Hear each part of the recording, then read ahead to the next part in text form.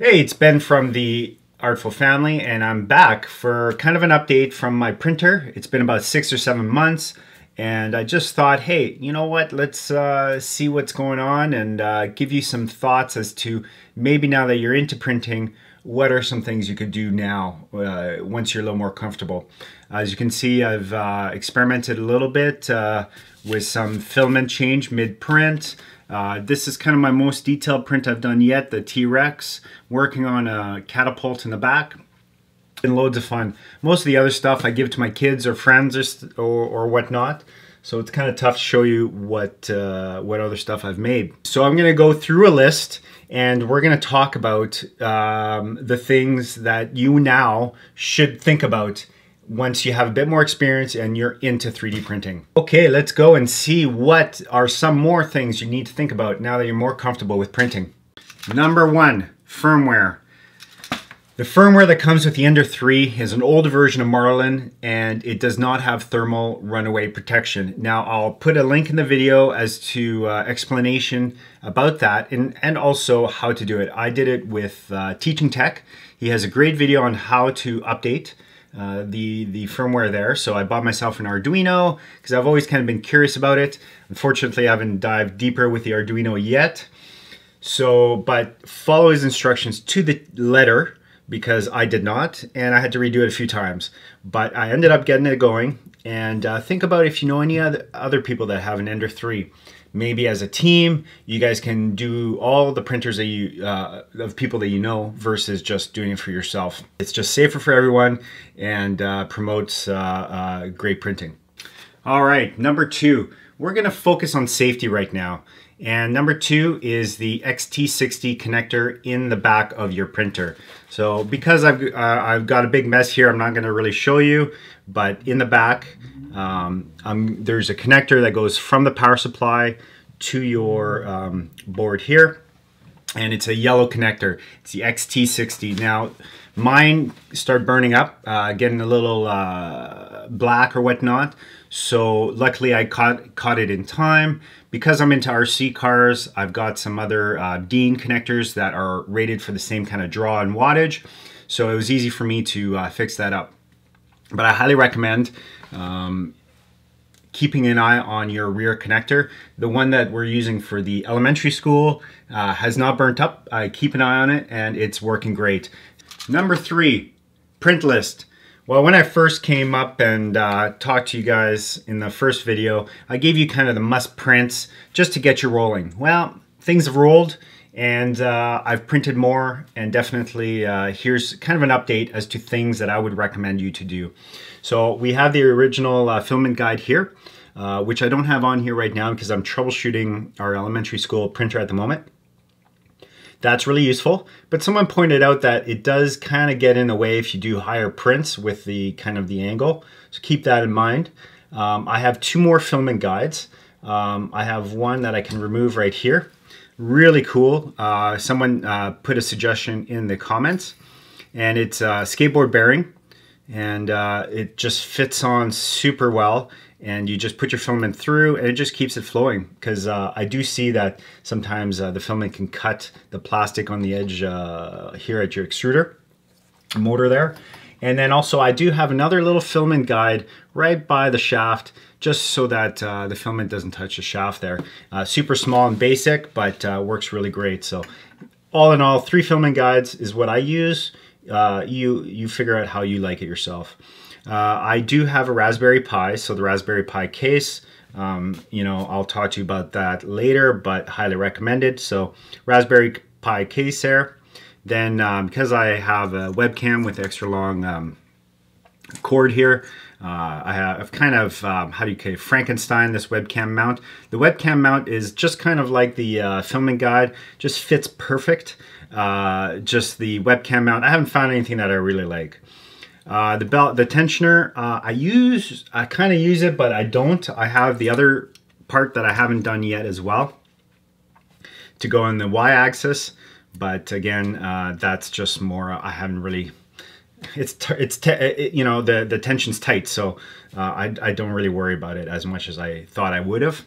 The Hiromi mount for your hot end, I did that. it's tough for me to compare with the stock mount, but the Hiromi has worked great for me. As you can see, these are all printed with the Hiromi mount. So I have two 50-15 fans. Number 4, kind of an interesting one here, is things I didn't use. So I bought stuff that I didn't use. So things I didn't use are in this little Tupperware here. Didn't use these PL smoothers. Got a pack of those. You know what? I'm printing good. I don't really see a need for the PL smoothers from my experience. Although, like I said, I haven't changed my speeds. I still print pretty slow, but you know, these are pretty smooth prints that I'm doing, so I didn't feel I needed it. I got a BL Touch. I ended up trying, thinking I was going to try that. And just the amount of work it would take for me to install it and the success I'm getting, I kind of decided not to. So there you go. I wouldn't say you need to rush out to get those things and do mods all that much. It works.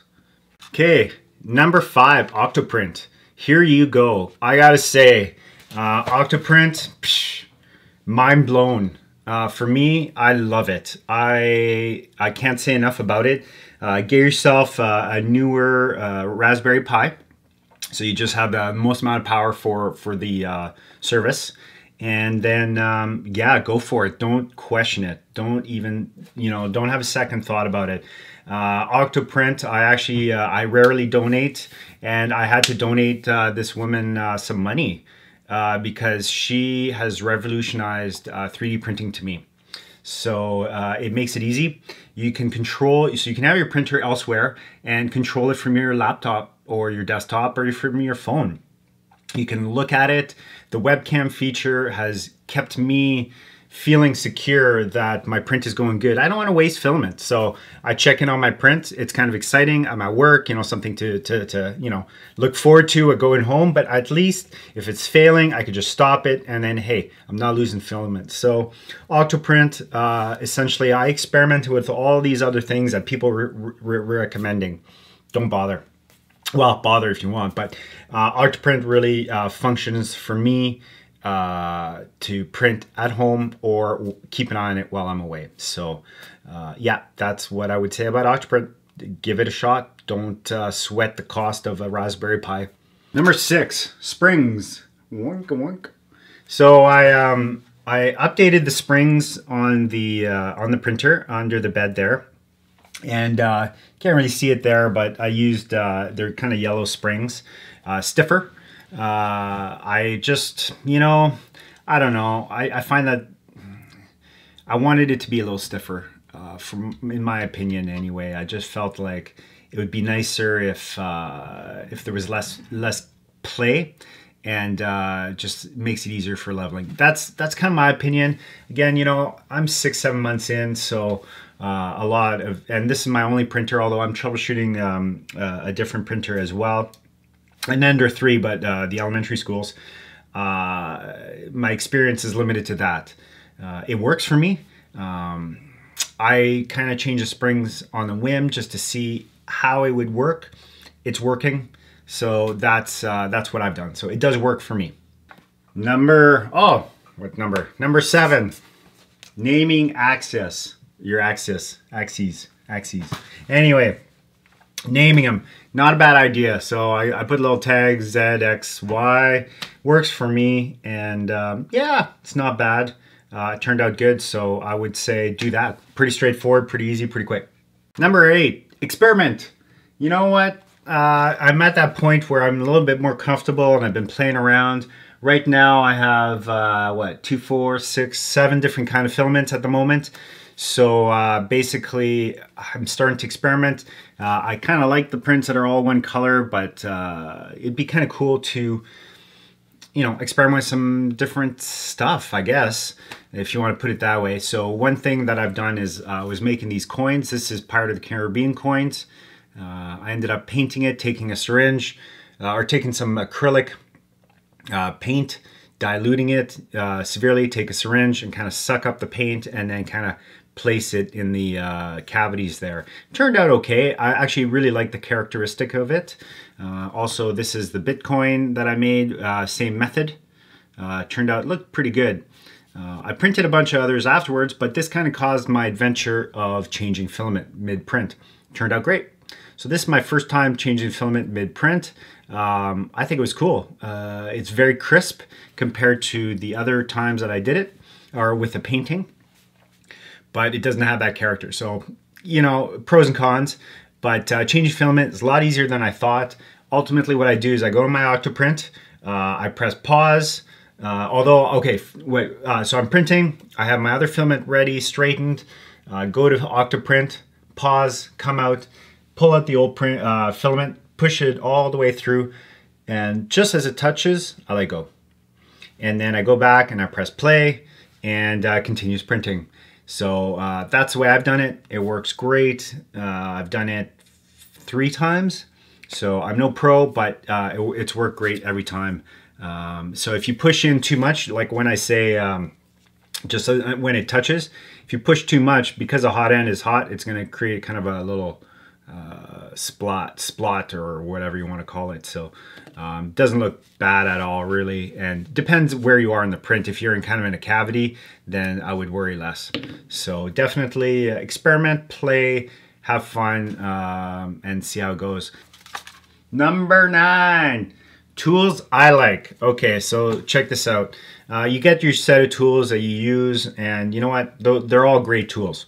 So I'm not, what I'm suggesting is other tools to use. Now, this little thing here, we have this thing in our town once a year where some guy comes in, well, the street market for the whole kind of 3-4 blocks, and this one guy sells these kind of medical tools and other stuff for super cheap, and I've bought some every time and never regret it, especially these little tweezers. It's kind of nice when you're looking at stuff, you can kind of go in and grab or whatnot, so it's kind of cool for the oddball stuff. The tool that I adore is this, the kind of dentist tooth picking tool. Super great. This has a little notch there, which is ideal, especially when you're in prints and you're trying to get stuff out. You can kind of like scratch it off and stuff. So cleaning prints, this is ideal. But also when I'm mid-print, sometimes I have a skirt. I like to kind of take it off while it's printing, so I just see the stuff. Anyway, that's kind of me. So I can kind of pick up stuff during the print. And especially with this here, you know, I used a wood filament for the T-Rex, and there's just a lot of little, I find that the wood filament create a lot of bubbles, or I wouldn't say bubbles, but little, how do you call it, little blobs or something that comes out. So I was able to just kind of pick them off. It's a great filament. I love the wood a lot. It looks cool, but I definitely, you can see kind of a color change slightly here. And it kind of blobs up more than kind of other PLAs that I've used. So number 10 is troubleshooting. Now, right now I have our elementary school printer to help them kind of troubleshoot the issues they've been having. And really, one thing about 3D printing is about being patient. For me, it's been a tough road because, that's why I created the first video. So let's continue on from there. So troubleshooting is a key aspect of 3D printing. So for me, printing slow, you can always see stuff a lot. Or for me, I saw stuff that I didn't see when I was printing fast. And that's why I say play with your printer and get to know it, especially when you're new, because there you can kind of learn how things are supposed to feel. I found that the filament going through the Ptfe tubing had a lot more, it took more pressure compared to my printer. So just from my experience, I was able to kind of feel that out. I found that there was some kind of maybe kinks in them or something, but that was kind of a problem in their printing. But one problem I'm kind of still in the middle of figuring out, which was frustrating, is we've got nozzles that are marked as 0.4, but they don't flow as well as other nozzles that are marked 0.4. This spiky thingy, as you can see, I've used it quite a lot. It's a great resource, actually. For troubleshooting the nozzle, I try to clean it out as best as possible. And one thing I found is, so this is a 0.4 that I got, and I can get this, or actually it's full of goo, but I can get it right through and kind of just, yeah, get the pin right through. This 0.4, brand new, never used before, I can't get it through. Like, what's up with that? So 0.4, this one doesn't go, I can't push it right through because it's smaller. So yeah, be mindful of that. So if it's not extruding right, and because I noticed on the brass cog there for that the extruder motor, it just had a bunch of filament because it was just trying to push, thinking that it's a 0.4 millimeter nozzle, but it doesn't appear to be. So that's kind of frustrating. Ptfe couplers, never a bad investment. I found that the ones that come with the printer kind of go back and forth when the filament goes back and forth, you know, and basically I can't say if it's causing issues or not. I like things to be tight, so I upgraded their printer and my printer with newer Ptfe couplers here. So definitely investing in those is never a bad thing in my opinion. One thing that I've been doing, and I still don't regret it, is when you put it in, get yourself like a thin little black pen. Just like, get yourself a thin little black pen like this. Just mark it. Just mark it like that.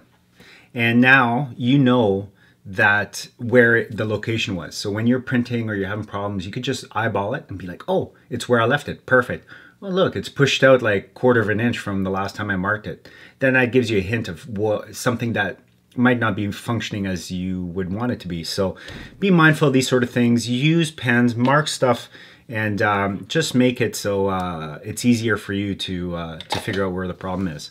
And number 11, to finish it all off, comments. So basically, from the last video I made, there was definitely some comments, positive and constructive. So I want to say thank you to everybody just for putting their time and just watching my videos, or my video, I should say. It's definitely, I got a lot more viewership than I suspected or expected anyway. So some things is, yes, I moved these things too fast. Yes, I got it. Okay. Tons of people put notes as to, oh man, you moved your tray too fast. You're going to backfeed and you're going to blow things up. Okay, fine. I didn't know. Okay. Didn't know. Now I know. So there you go. So thank you for that. So don't move your tray back and forth super fast, because it backfeeds and can cause problems. Luckily, I'm one of those that didn't have to have any problems from that. Now, a lot of people also commented in regards to me using a vacuum seal for your filament versus a dry box for my previous video. That's cool. You could do that. I just found the big challenge there is I changed filament. I changed filament, you know, obviously, as you can see, within the same print. I could do 2 prints in a day, different filaments. I could do 2 different filaments in 2 days, right? So ultimately, if I'm in a printing mood, vacuum sealing every filament every time just doesn't work. And a box with tons of desiccant works great. I've used desiccant for my where I store my rifles. With work, I had like a big bag of these super small bags, and I tell you, I opened that up and I could feel how dry it is. So desiccant in a sealed box, like, you know, with little clips on it, it, you know, it brings consistency. And I think with 3D printing, if you can be consistent, you'll do yourself some good. So anyway, thanks for the suggestions, all that sort of stuff. And for a treat, because everybody's been super great, watch the videos, appreciate the comments, I'm going to do something here. I am going to take this little thing off. I've had the screen protector on since I bought it 6 months ago. It's kind of my own little thing. I don't like to take the little screen connectors off right away. Same with my laptop and computer. I take them off later on, and I think this is about this time. So anyway, guys, Ben from the Artful family, I just want to say thank you. I really appreciate all the comments and the views. Bring it on. And this video, I kind of made it for you guys just because it's been a lot of activity. And yeah, game on. So if you guys want anything else or got any suggestions, lay it on. So have a great day, and I'll see you at the next video. But not until... See, this is just such a great tool, right? Yeah. All right. I'll take it off. Oh, yeah. There you go. Okay, guys. Have a great time. Thank you very much. See you at the next video.